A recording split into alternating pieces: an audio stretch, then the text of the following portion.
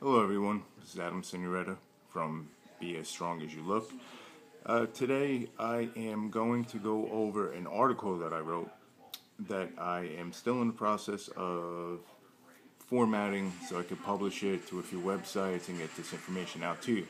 But I figured I will go over some things that people encounter when they have trouble with when they do the deadlift. So this will be a little bit of troubleshooting. One question that I just was recently asked was by somebody who said that their back hurts while they deadlift. What can they do instead of deadlifting? Well, my immediate response and would be different from most people, whereas your regular trainers would look at this question, and what they do immediately is start to look for exercises that they can give to their client that will take place of the deadlift. Whereas an experienced coach, such as myself and many others, when they hear the question, the first thing that they do is begin to look at the problem of, well, the deadlift didn't do anything wrong to you.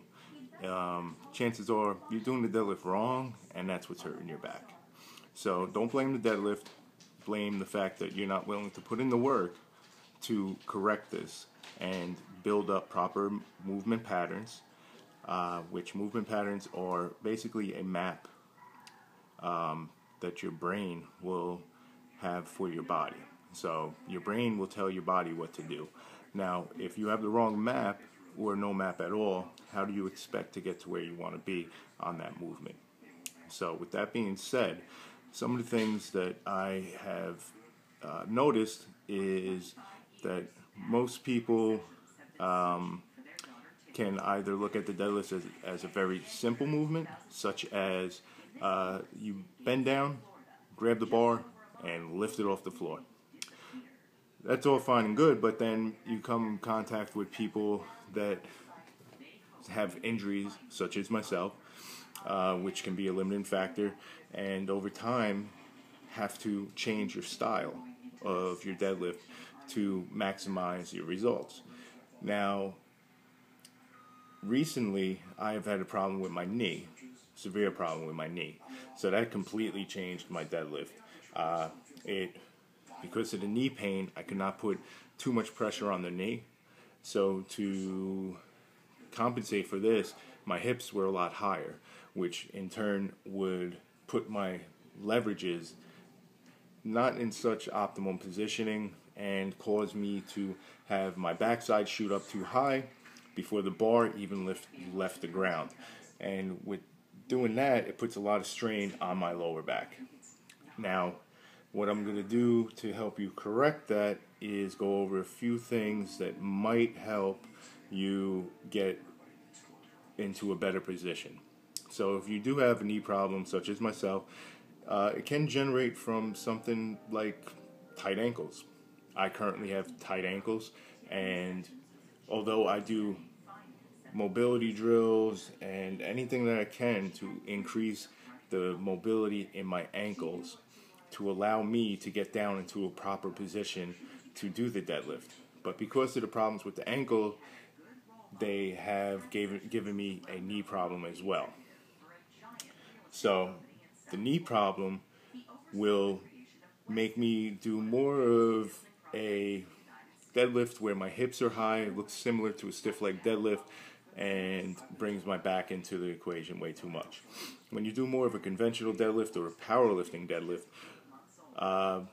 it is important to be able to get down low and be able to flex that bar, take the slack out of it, make sure that that's tight, and when you pull, you're going to pull straight up using a lot of your upper body, getting that weight to your knee line. And once you get to the knee line, a lot of people do not have the glute activation, flexibility in their hips, or even the know-how to lock out with thrusting the hips forward. So what they do is they rely on their lower back, and that's how people get injured doing that. So again, with that being said, what we will do right now is just go over a few things that can help correct this. If your problem is like mine, you might have a knee injury or tight ankles. To solve the tight ankles temporarily, slightly angle your toes out. To a knee problem, you may have to learn how to do more of a stiff-legged deadlift in the meantime until your knee is able to heal. Another problem that I have had myself in the past is the problem of hitching. Hitching is when you do the deadlift and you get to a certain point.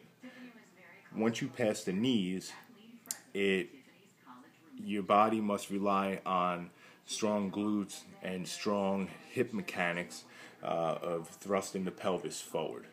And a lot of the times this does not happen. And in turn, the person will use way more lower back than is needed. So just to give you an idea of what that would look like, just bear with me, I hope I can set this up properly. So say we are here and you go for your deadlift. When you deadlift, you want to make sure that you are aligned so that your shoulder blades are going to be directly over the bar, okay? So if you went to go lift something, there is no way you're going to lift this bar off the ground without excess movement here. When you do a movement, it should be a straight up and down thing. So this is more of a stiff leg where the shins are going to be parallel, but a conventional deadlift, or one that's going to maximize your strength, you want to set up and dip your knees forward so that the bar is placed right up against the shins. Your shoulders are going to be over the bar here. Okay, so this is a good positioning for me. Everybody's going to be different to limb length torso ratio. So what you want to do now is grab this bar. Okay, I have a technique where I start up here and I'll dip into the bar and then rip up. That's taken me years to get down, and that will give me some momentum and more speed in my deadlift. But for this video's sake, I'm going to go over, again, the process of pulling. Okay, so when you get your setup, make sure that you're set up well. You're going to want to set up where the bar is pretty much over the toes so that you're able to push your shins into the bar so it's touched up against the bar. You pull your shoulders back nice and tight. It's going to be inevitable on a max lift that your shoulders are going to round. Do not be afraid of this. Now, a rounded posture here will help you in the long run for several reasons I'll get into. Now, when you pull the bar, what you want to do is flex that bar first, take the slack out of it. You want to pull hard without the plates leaving the ground. So this is going to tighten everything up. It'll tighten all the proper muscles that need to be fired. So by pulling this bar here, you should pull leading with the upper body. By leading with the upper body, this is going to keep your hips down and without them shooting up and putting a lot of pressure on the low back. So when you pull, you're pulling up to about the knee height here. And once you get to here, the next motion should be thrusting of your hips forward to full lockout so your glutes are tight, okay? And from here, you want a straight posture, nice, narrow, rigid posture. Good structural integrity, okay? So now you're locked out tight without arching here. This is a very bad thing to do to finish a lift. If you have to do that, main thing is you have no glute function whatsoever. Same thing goes for hitching. Hitching will look like this. You'll get the bar to the knees. Once you start to pull up, you get stuck because you can't thrust your hips forward. So now what do you do here? You start jerking the bar like this, and very painful to the back, and in a competition you will be red lighted. So there's really no benefit to hitching. If you feel that you're starting to hitch, drop the weight, start over, go back to the drawing board.